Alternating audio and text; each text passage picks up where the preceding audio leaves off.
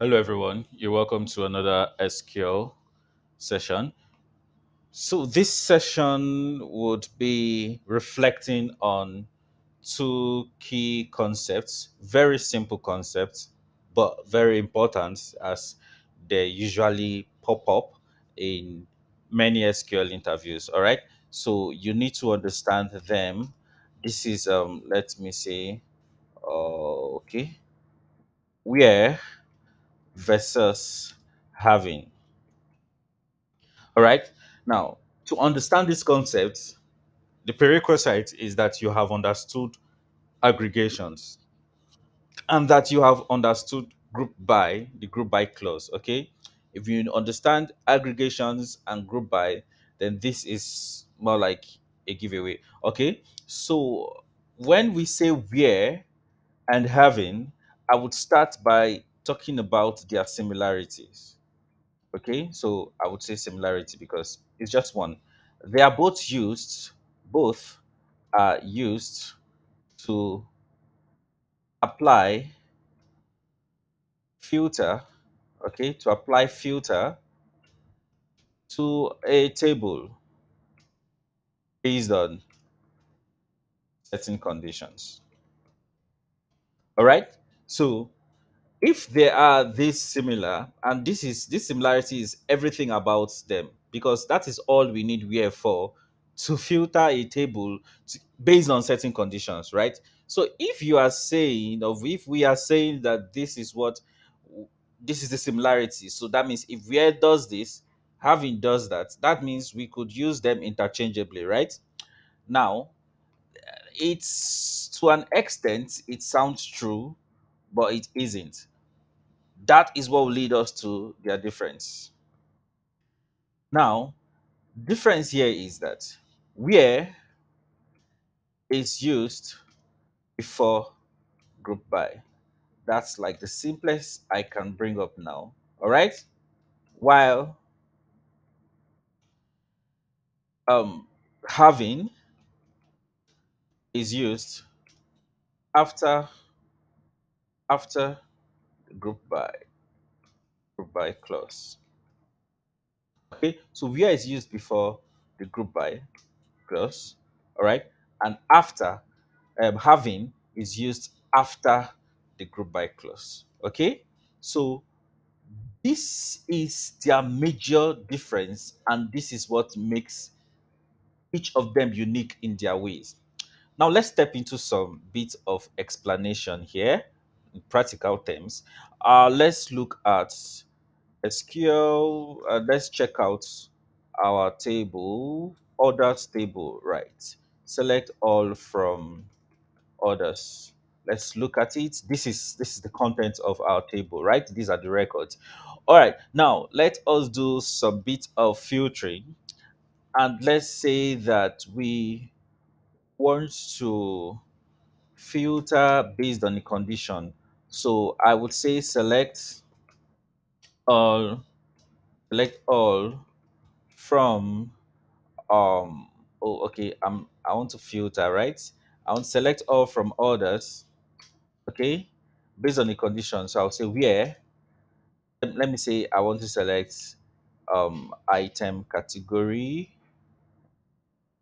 lowercase item category, and let's say price.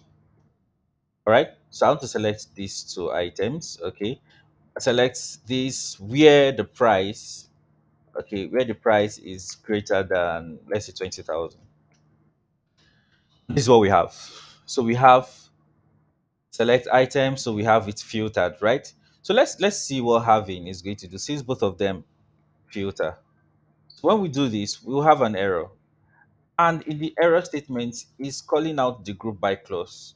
It must appear in the group by clause. In short, what it's expecting is that for you to apply having in your query, then there should be a group by clause in that query. All right. So having does not work when group by has not been mentioned.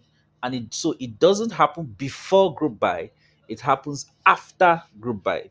So when you are not grouping your items to bring out a summary of the table, remember what we talked about in when we talked about group by. Group by generates a summary of the mentioned columns. So if we are not doing that, then we stick to where. All right, because where just it's just like comparing the sum function with your addition operand. Okay, so where works based on the individual rows or the individual records in that table, why having works on the collective value presented by the group by or the collective result. Okay, so let's deep further and let's see what we can do. Okay, so let's try having. Let's see when having becomes effective.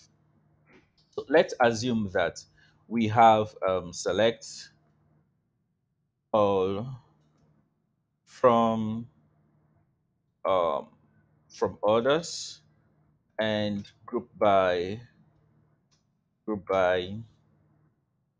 What are we grouping by? Let's say we are grouping by item category.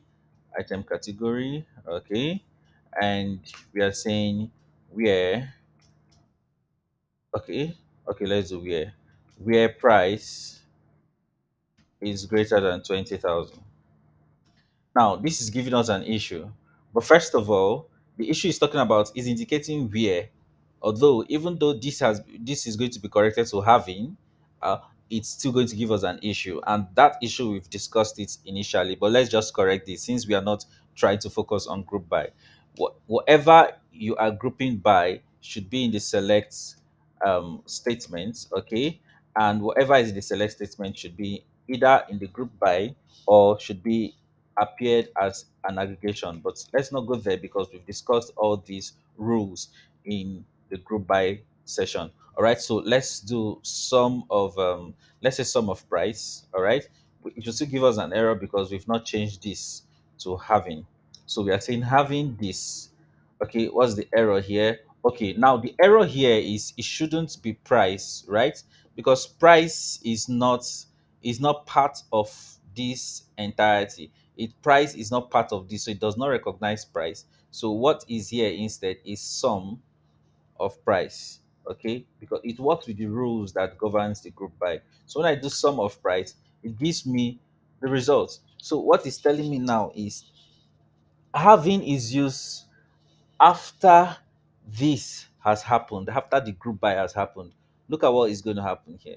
So this is the result of the group by without the having. All right. So this is the result of the group by without the having. So when I'm putting the having is saying, okay, now that we've gotten a result from the group by, let us filter this result. That is what having does. Having filters the results of group by. Okay, where directly filters the table before it is being grouped, but having filters the result of group by. That is why when you mention price, it doesn't recognize it because there's nothing about price, just price, in this particular result. Instead, it is sum of price. All right, so that's what it does. So let's assume that this is just price. Okay, it is not sum. And if this is price, that means we are going to have um, price here in the group by clause. And let's just see that before we put our having. So when we run this, we have this, which is not very sensible enough because, like we said, when aggregation is not introduced for a group by, it doesn't make enough logical sense. So, but however, I want to explain something here. So if I use having, okay, and I say price is greater than 20,000, it should work. Because in this case, we have having, we have group by already accommodating the price column. Okay. And we have, this is in short, in this case, this is the result, this is the result of this is the result of group by. All right, this is the result of group by in this case. So you are not telling having, all right, now based on this result, look at this result and filter it by this price column having anything greater than 20,000. and it happens. So you could see that because we don't have any aggregation in this, it doesn't really make any sense for a group by to appear here, because whatever you can achieve here, you could achieve it without applying all those long statements in group by. So group by does not come to just give you to just generate the table again and apply effects on individual columns. No, group by doesn't do that. So what group by does is to run calculations on those columns, group them and run calculations, then present the results. Okay, so you need to understand how to use group by, and that has been fully explained in the previous session. Now let us continue. So what we are saying here is if we do sum, this is a better usage of group by. So if we do sum, then I will just remove this price and I will do sum here, give me a result. So that means it has given me the result of grouping the items. Then I'm now using filter and having as a filter to reduce or to filter that particular result. Okay, so it's filtering the result, it's filtering the effect after group by has made its calculation. Then we use having to filter the effects of the or to filter the results that group by produced. All right, so there are certain applications that it could be in the result of where and the result of having could be the same. Let's see if we can try one. So now I would do my SQL magic, and let me see, select, let's assume we are selecting the we are selecting uh okay, let's say item category. All right, item category, and let's talk about the sum, the price, the sum of the prices, right? And then from others, okay, this is select item category, sum of price from, oh sorry, we did an aggregation here. Okay, so sum of price from others, so we have to do group by, we have to do group by item category. All right, so when we do this, we discover that okay, we have this, right?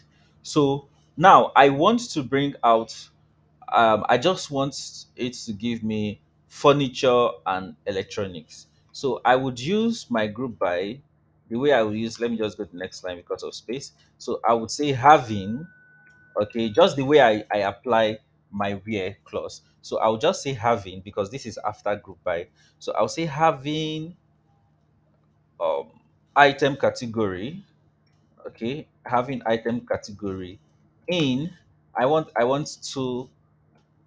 um two columns or two categories to be featured here. So I could say in furniture and let's say electronics. Electronics. All right. So I could even go further to add another condition. I could say something like and some. Let's not go there because the table is small, so it might the filtering might be too much. All right. So now when I run this, I have electronics and I have furniture. 454,527, 200, and is this okay? 27,000. All right, for furniture. Look at this now, and let us try to see what we can do if we're using a where clause. So I'll keep this visible, and so I'll just go to select the same thing, item category, and I would say sum, yeah, sum of price. Let's see what's going to happen from others. Okay, and I will say group by, say group by item category. Okay, so you're still wondering where the where is coming from. So we are not placing the where after the group by. Okay, so we'll place the where before the group by.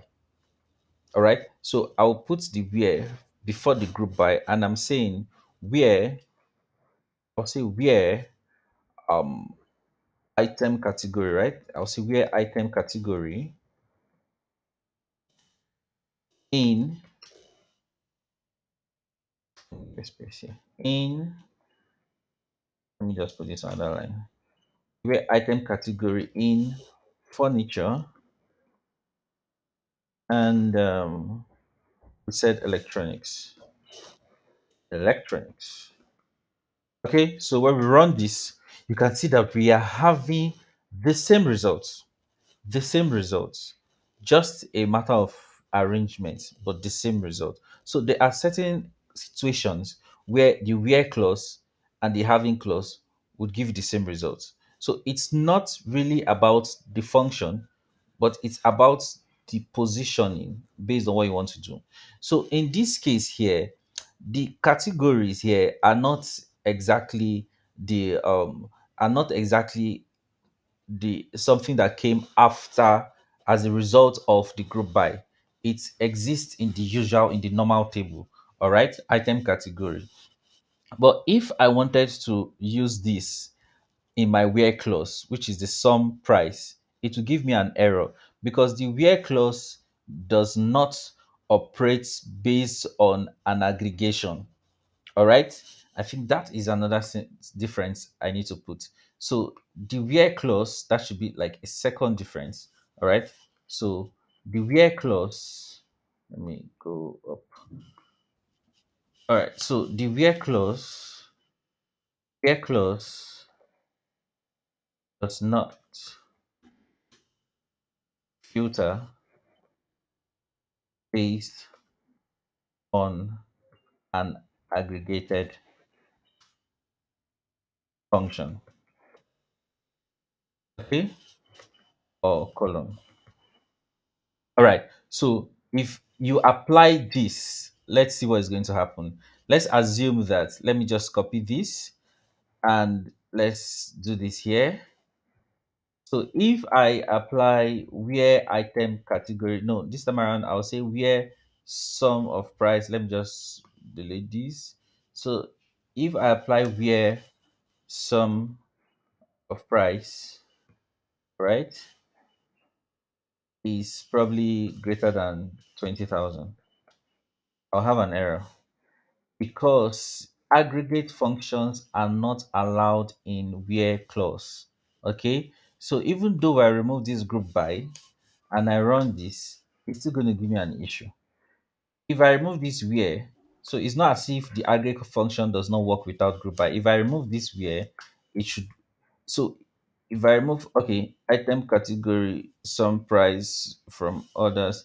Okay, yes. So it's not as if the aggregation is kind of wrong, but we can't use that when we are talking about, when we are not bringing it in group by. Okay, so the group by is the, this aggregation is used to explain, um is used to explain, what will I call it? Is used to explain summaries of a particular table, right? So when we are not applying group by, we need to be careful with the usage um of our of our aggregate functions. All right. Now the only way this aggregate function can work without even the group by is if I'm not even probably attaching a column to it. So it gives me the sum of all those things, because remember what we talk about aggregate, it contains all the elements, or it accepts multiple inputs and gives you one output. So the reason why this can be segmented is in group by is because what group by does is places this thing in group, and it now makes it look like the multiple items it's collecting is from each group. Then it produces one value for each group. All right. So you would see that in the use of aggregate function, if you want your aggregate function to be used like in a list, to appear in a list, not just one overall value, that is when you have to do that with a group by, so that the group by is going to create distinct groups, and then aggregate function will be applied to each of the group items. Okay, so we have seen now that in the usage of the where clause, you need to know when and how to use it. All right. Now, in terms of optimization, you have to check first if what I want to query can happen without the having, then please go ahead, because by optimization it is best to use your where clause. Okay, having should come up when that is the only way that you can filter, and the only way that you can use that's those kind of situations could arise is when the condition you're about to filter, or when the column you want to filter first is an aggregated column. Okay, when the column you want to filter is an aggregated column, or the result of your group by, which is always an aggregated column. All right, but if the column you want to filter is not an aggregated column, then it's best to use your where clause. All right, so understanding this and probably practicing it on your own will make you be very confident in answering these questions of where versus having. They're very simple concepts, but they could be deceiving if you are not properly if you don't understand it properly. All right. So you should understand what we said here, that first of all, the similarity is that they are both used to filter a table based on certain conditions, right? And the difference is here is that where clause is used before a group by clause, all right? While having is used after the group by clause, all right? And the second thing here is where clause does not filter based on aggregated function or column, all right? It is having that does that. Okay, so with this, I believe that you understand this and hope this session was interesting enough for you to stay to the end. All right, thank you very much. We'll discuss more in subsequent sessions. Bye.